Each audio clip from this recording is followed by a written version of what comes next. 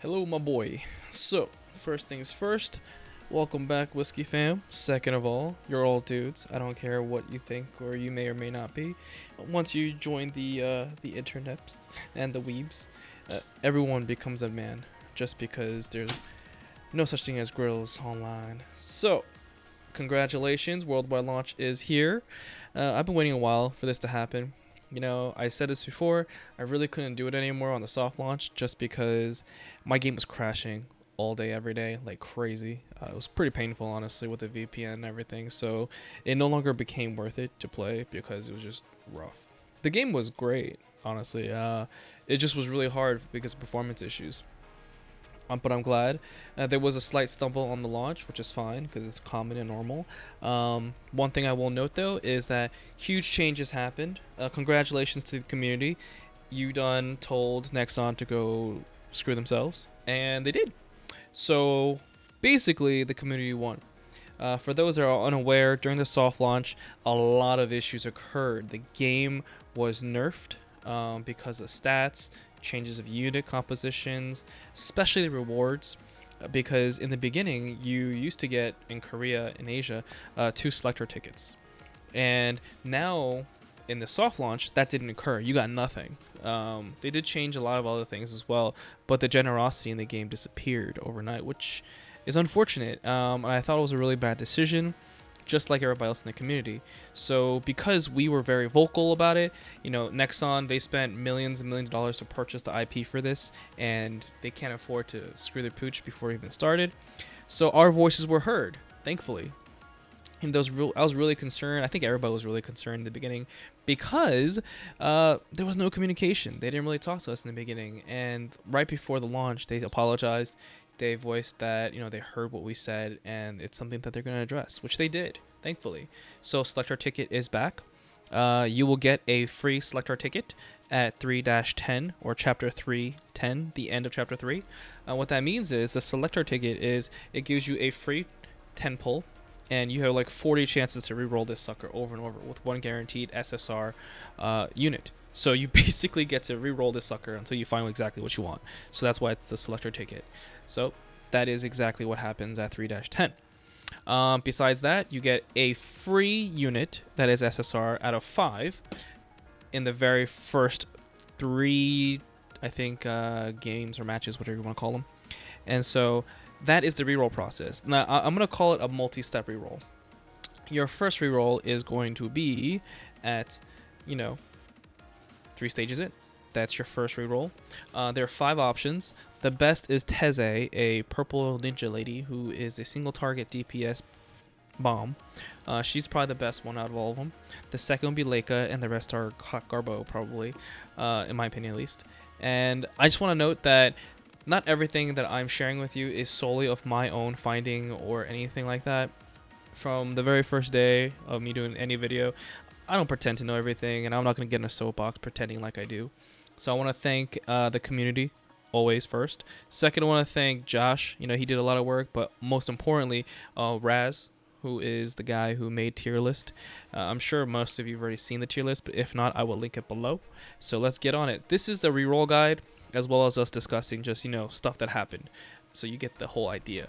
Now, sign in as guest, because it doesn't matter. Every account gets a free sign-in bonus, as well as the Sophia's. So just do guest. You'll be thankful me later. All the rewards for signing up are already here. Initially, they weren't. They were delayed. So every time you reroll, you still get them. So it is in your own best interest to reroll. And let's start it off. So this is how you do it. First step, get in, download a whole bunch of crap that we don't care about. Click on guest. Do not log in, because once you log in, you're permanently attaching that account to whatever account you're going to do. So type in guest, click start, and we're off to the races.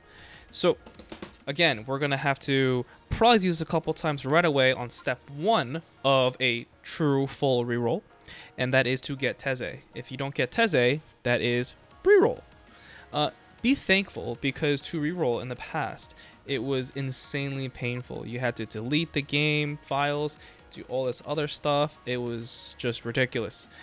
They were doing everything possible to prevent you from rerolling. And so basically the best way to reroll was to effectively just have multiple instances and just pray that it doesn't crash on you, and re-download everything, wait 5 to 10 minutes, and just by listening to the first step of the reroll process, you can imagine how much you hate your life. Thankfully, they understood that that is going to ruin the game and basically stop us from wanting to play it, because no one plays a gacha and fucking doesn't reroll. Come on, like, let's be fucking serious. It's a gacha. You gotta start off with the best you got, because it's a huge grind to get there in the end anyway. So, to expedite the process, skip it. You can always watch it later. I actually played through this already, so I could literally give a shit. So let's keep going. Duper derpa derpa. Come on, let's go. No. So skip, and I leave it on auto. So one thing you'll notice is that you just basically keep skipping to expedite the process. Now, I will tell you this: you will literally be autoing through the game until chapter 5 with doing nothing else. I'm talking about no fortifying or leveling up. Fortifying your unit is leveling up. So you don't need to level up your unit or do anything. You just literally auto click buttons to start the mission, and that's it. Up to chapter 5. After chapter 5, or at chapter 5, you're going to have to start realizing, oh, I have to do something, and I need to start actually playing the game. So Cicero, the best SR in the game. So you want to get him multiple dupes as much as possible, and that'll be in your best interest. So once you get him to +5, you get him to max level. So once you do that, he's going to be something you're going to be using for a hot minute. So we keep going.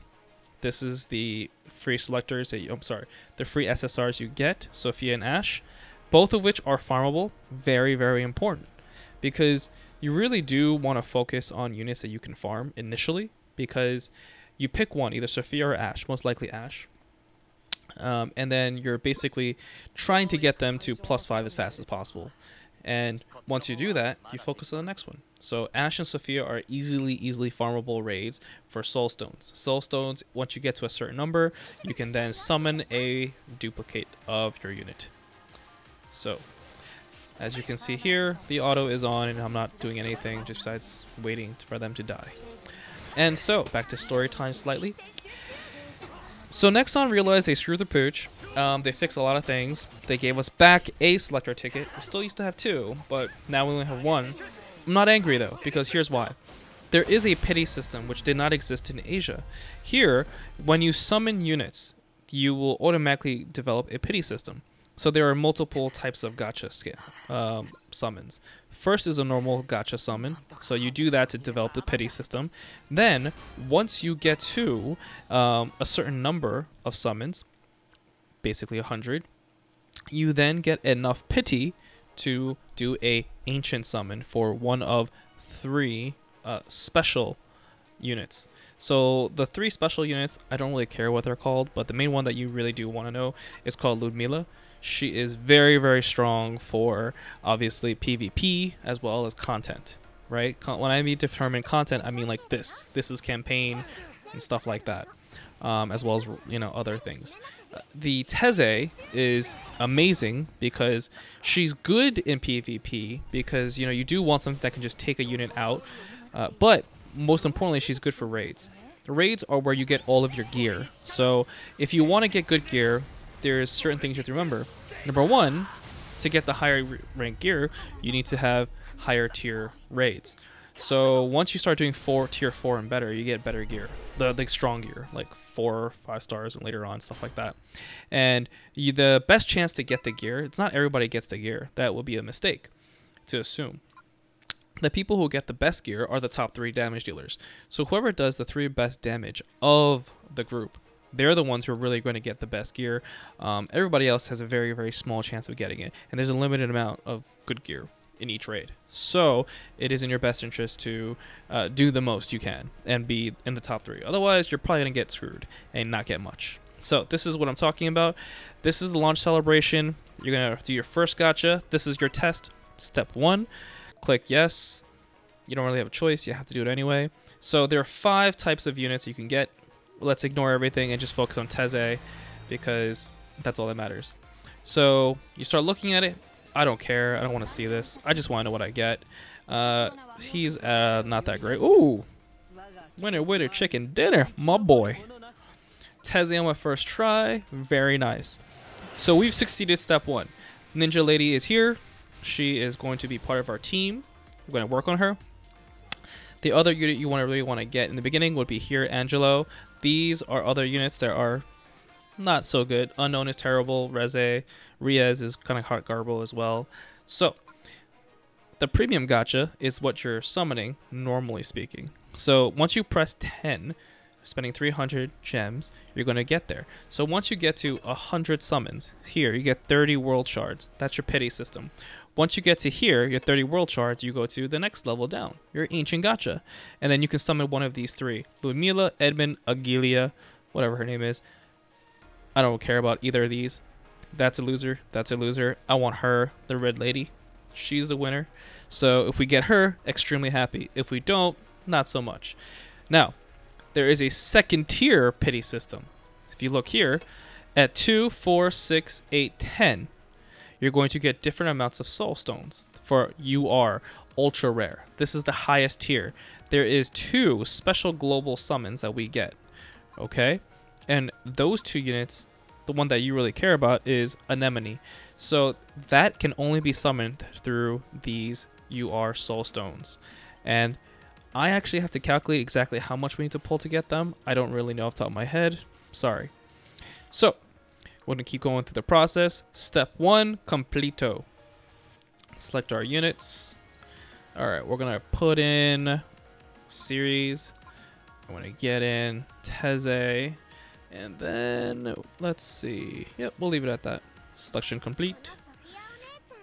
Formation doesn't even matter. You just play. Leave it on auto. Literally, you could sleep through this and you should never lose. And if you do, something's very wrong with you, unfortunately. So, skippy skip. And you keep going over and over again until you get to 3-10. Once you get to 3-10, that's when you get your selector. And at that point, you make a decision. Are you looking for dupes? Or are you looking for your first unit that you want? So you can make sure at this point to guarantee yourself an Angelo. If you get Teze, you can guarantee yourself an Angelo. That's automatic. Now, it's between you getting that Angelo and Chapter 3 that you're going to get a couple of pulls, right? So every 300 gems, you get a couple of pulls. So in between is what matters. Step 1 is Teze. Step 2, you decide for yourself. But in between, you're really hoping to pull one of the premium units, right? That would be a Angelo #1 because he has some of the best AoE. In PvP and other things, that is what is going to win you games. AoE makes content go a lot faster, makes it much easier to get perfect 3 stars. It just does a lot.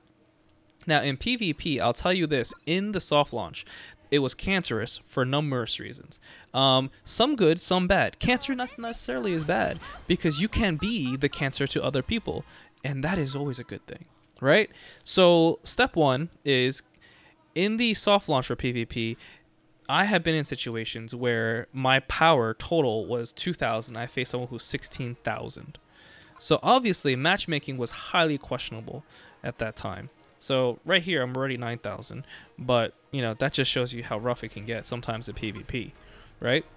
So if you're facing someone that's like 4 to 5 times stronger than you, you're gonna get raffle stomped. It's gonna hurt because your face is on the curb and he's kneeing you right to death.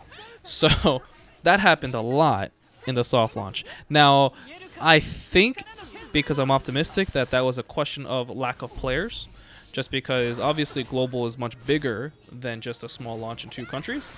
And then 2, it could just be that other than lack of players, they just weren't, you know, working on their formula of how to make matches right. But that being the case, because we're starting early on global, you're not going to face that as much. It's really people that are starting like 4 or 5 days later that are going to be suffering if that does stay the same, which I doubt because they've put so much, they made a huge amount of changes. I'm pretty optimistic about the game. They're doing the right thing so far, and I think it's a huge concerted effort based on us as a community. We're the ones making that change. We're forcing them to do it because if not, they're going to get screwed, and that's okay because this is here to entertain us and make us happy. So if they're not doing a good job, then we need to make them do it, right? Which we've already succeeded once. So I think we can definitely keep doing it over and over again. But matchmaking is really where PvP is going to make or break itself. But I will tell you this: the rewards are kind of just average, so you know it's okay. I think over time, they're probably making changes, if not already. I don't think I know everything, and there's a lot of things that are new in here, honestly, that we don't even know about yet because they just made changes and they weren't clear about it. In their developer notes, it was super questionable about what exactly is going on. They just said, we're going to do good by you. We're like, all right, fine, let's see. So far, so good. Now, Cancer Part 2 is fun because I was part of that Cancer, and I call that the double healer Cancer. So what is the double healer Cancer PvP composition? Let me explain to you. One of the best units is the Necoroid. Why is the Necoroid a great unit? It's because it is a healer unito. So what happens initially before you get Proxy, which cancels out your healing shenanigans, is that in the initial game, no one really understands it very well, so you can cheese everybody by having 2 healers. Everybody has Sophia, so that's an automatic free regen and healer. And everybody knows it's really annoying because you're basically trying to get through fast enough to kill everything and get to her. But what happens when you have a secondary healer? Then the Cancer just becomes exponentially worse, and you suffer because they just keep tanking hits and you keep getting wrecked. And you can be that guy. You can be the Cancer. So I recommend highly that you do double healers if you can, whether you're lucky and get Helena or you get a Necoroid. Either way, highly recommended. Join the Cancer team. Team Cancer, baby. Do it. You're going to just wreck people left and right with that initially. Over time, trust me, especially as you get higher elo, you're going to get wrecked, and you're going to have to change your composition away from the Cancer double healer team. But again, super fun in the beginning. I'm still re-rolling, so I've already done it once or twice to get to Teze, and in between chapter 3-10 and what I am right now, it was hot garbo, so I was very sad. Gotta restart over.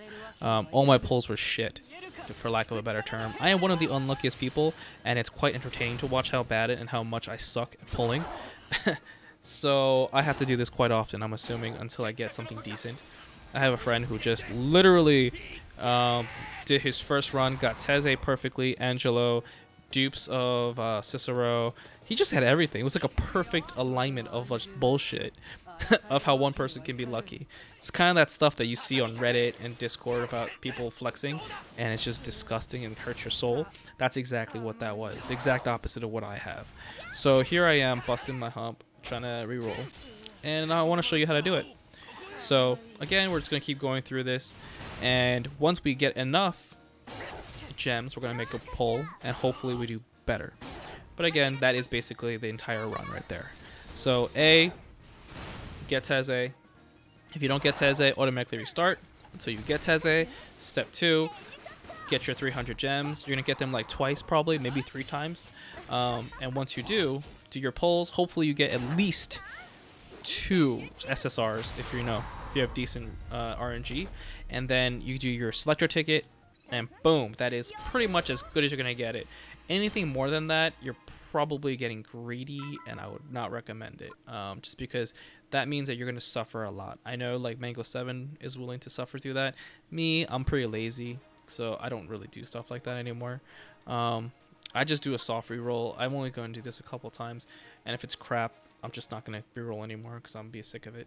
It'll burn out the game for me personally. So the only other thing I have left to show you guys, besides giving amazing stories of how you as a community has changed Nexon and forced them to kind of be less greedy what they're doing, and give us more benefits, is how to actually reset the game. I already told you before that it was a nightmare. Like, I was working with other people, just learning from them and their experiences, how they used emulators like Nox, and how they would go into the dev files, delete certain ones, insert certain ones, so they can not have to avoid having to constantly re-download the updates, and delete their character information so they could actually reroll, because they were tracking our IPs. Like, you can tell, like, it's pretty intensive. So now they changed all of that. The reroll system is actually pretty nice now. It's a pleasure, really. You literally just go into your settings and then click delete under the info tab. So it's very, very easy. It's actually so easy that there's not even a limit on time or amount of rerolls you can do. Other games that are very generous, I find extremely generous, even they put a time limit on, you know, how many times you can reroll per, let's say, 3 minutes, right? Like every 3 minutes you get one reroll. So if you want to reroll because you didn't get Teze, very simple, click on this box here, go to your settings, and then go to info.